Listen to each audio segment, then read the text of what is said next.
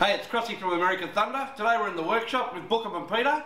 We're going to fit the Feuling breathing dipstick. Tell us about it, Bookham. They reckon it helps with the relief of pressure in the oil tank and the motor. These big V-twins will have a bit of pressure, and any motor that can breathe better, it's better for it. So it seems pretty simple to install, doesn't it? It's a dipstick. And you just got a tube with a little filler on it, and you run it down along the chassis rail and down underneath and tie it off. Right, I'll do some photos and a little bit of video of them installing it and show you what happens.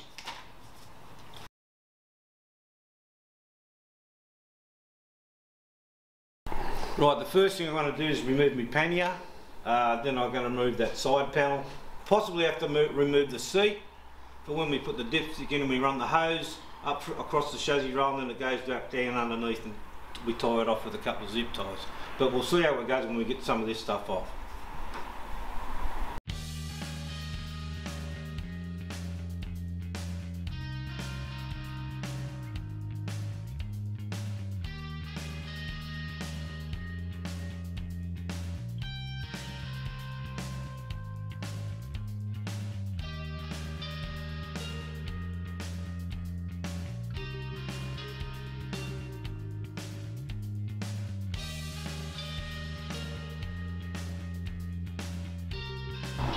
Right, quick release fitting is now fitted to the dipstick, about to screw this into the bike.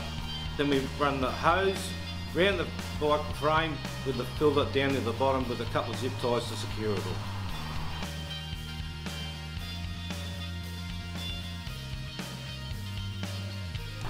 We're going to put the filter facing backwards under the frame here, and then we run the hose around, along the framework, up here over the ABS, and then down to the quick release fitting on the dipstick. Right, we've fitted the filter, zip tied it to the frame underneath up here. Then we've run the hose, and there's a couple of clips that you can utilise a couple of Harley clips that are already there, they just slot straight in.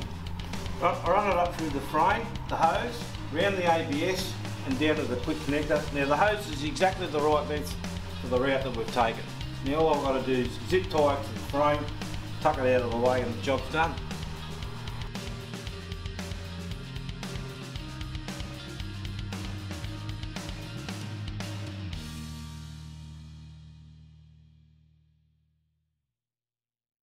Right, we've done all the zip ties with the hose, got it at the right length, job's done. Peter's just about to push it onto the quick release connector.